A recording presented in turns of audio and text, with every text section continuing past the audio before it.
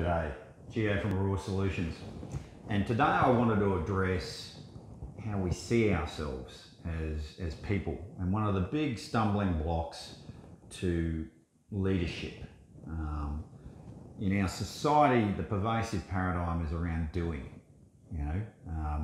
I've got young adult children. One's just finished high school, one's just finished university, and the question that they're most asked at these points in their lives is, what are you going to do next year? Right? It's a legitimate question. One's finishing a degree, looking for a job to accommodate what she's learnt in that degree. The other one's finished high school, and what degree should I choose that would align with who I am and what I want to do in my life? But the doing part of it, as we know, those that are old enough to know that we've travelled our lives and had many career changes. So what I'm going to do is not so critical when I'm 18 years of age. But learning who I'm going to be while I'm doing the stuff that I'm going to do is more important. But we don't focus a lot on that.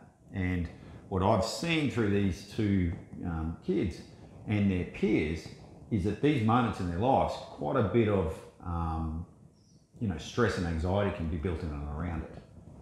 And so I'd just like to dive into that today. So we value ourselves. How do I value myself and others? Well, the question is that we genuinely value ourselves on our achievements. The work output that we have, how busy I am.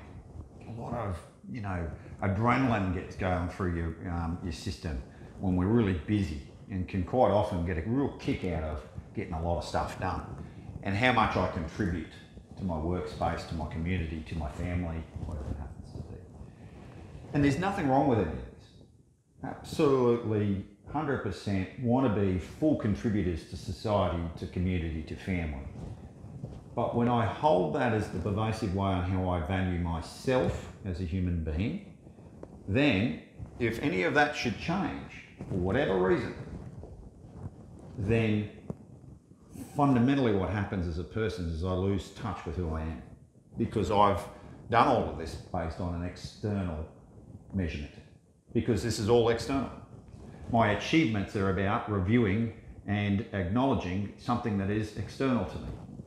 The work output is being measured based on how many of my to-dos I got done this week. How busy I am is definitely an external, and how much I contribute is definitely. Now, a very subtle shift to this is about valuing myself on who I am. Now, that doesn't mean that I don't go and create all of this. I can. But my fundamental paradigm shifts to a point of who am I being, because I'm a human being, not a human doing. But all too often in society today, particularly Western society, we are on the train, running like the clappers, trying to get ourselves to do more, hoping that we'll feel better about ourselves in the doing. We get so busy that we've got no time to be a human being. Smell the roses, enjoy life, enjoy the interactions with our families. Often we come home from work stressed to the eyeballs, and the people who we're doing this for, who we're looking to feed, who we're looking to support and contribute to, the most important people, our family, we speak to poorly because we're angry, tired, fatigued, whatever it happens to be. Just note that this is a normal human reaction, but it is coming because our fundamental way of looking at things, our paradigm of looking at things, is based on our doing rather than who we're being. So for me, leadership comes in and around about who am I being in this moment? Am I being connected? Am I being truthful? Loving and connected? Am I being truthful? 100% truth. These are three of the pillars that we work on. And being response-able. Rather than reactive, responsible, response-able. Able to respond any way I choose, rather than just snapping and reacting to a situation, or retreating and going into myself and not speaking for days, weeks, whatever it happens to be. Am I able to choose a response that's higher than that, that's more centered to who I want to be? Because when we don't, what happens is that we feel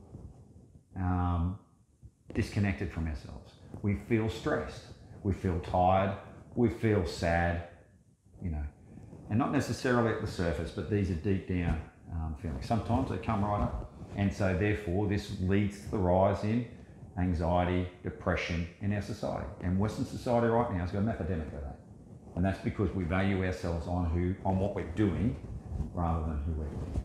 So the 3 pillars of my program are to love and value yourself, or be connected to yourself, be connected to your space of loving and caring and nurturing for other people. To be truthful, because we very rarely tell 100% of the truth. We're so worried about what other people might think and be offended of. Political correctness has gone to that stage now, and there's nothing, it's not to say that you go out and say things outwardly that are overtly looking to offend people. It's not that. But have you ever said something that you thought was entirely benign and somebody's taken it to a great offence? Knowing that you had no intention nor intent to offend anybody when you've said it. So we're very sensitive to this now. Speak your 100% truth from a space of being connected and being lovable and valuable, and you will find that that offence will drop away. And people will trust you. One of the great benefits of speaking your truth is that people will start to trust you. And when you're in business, if you're in a sales role, if you're in any sort of role, you're in a leadership role, you're in a sales role, trust is the foundation for how everything operates. Because if I can't trust you, I'm certainly not going to do business with you. If I can't trust you, I'm certainly not going to work at my highest output for you. Yeah. And then being responsible. Responsible for all of this. As much as responsible for the things that I do. So I hope this gives you a greater distinction on how we operate in the world, the pervasive way that we operate, and some of the benefits that you'll get out of doing our programs are really on getting connected to who I am as a person. Thanks again for listening, and I look forward to seeing you on another video.